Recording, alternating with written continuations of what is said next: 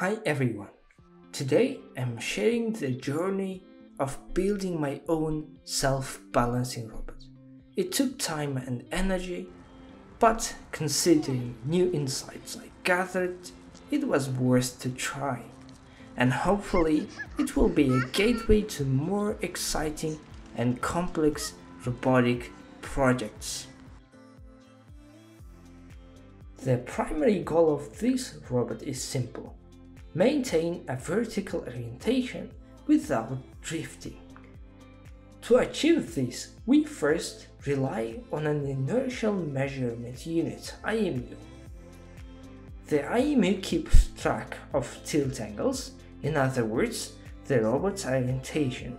Meanwhile, the magnetic encoder precisely pinpoints the robot's position and velocity. But how do we keep it upright?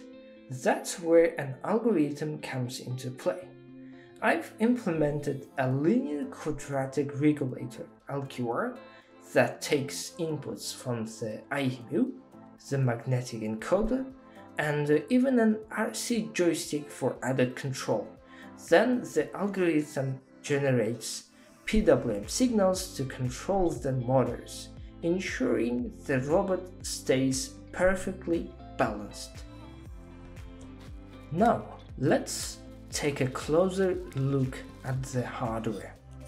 The PCB houses the Stm32L4 microcontroller as the central processor, the STM32L4 motor driver, an IMU sensor, and connectors for debugging and reading joystick signals.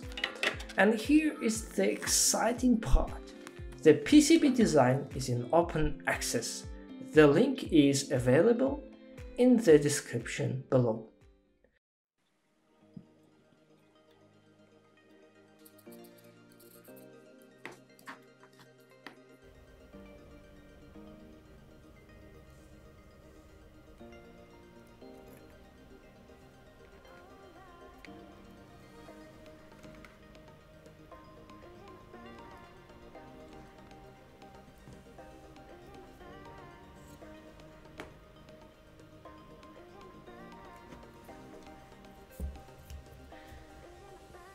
The magic happens in the STM32 QID, where the entire algorithm is implemented.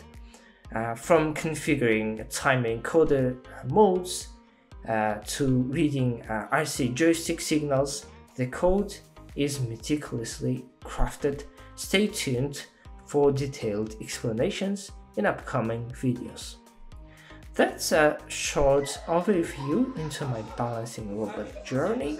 If you find this interesting, hit subscribe, drop a comment, and stay tuned for the upcoming videos where I will delve into the firmware details and more.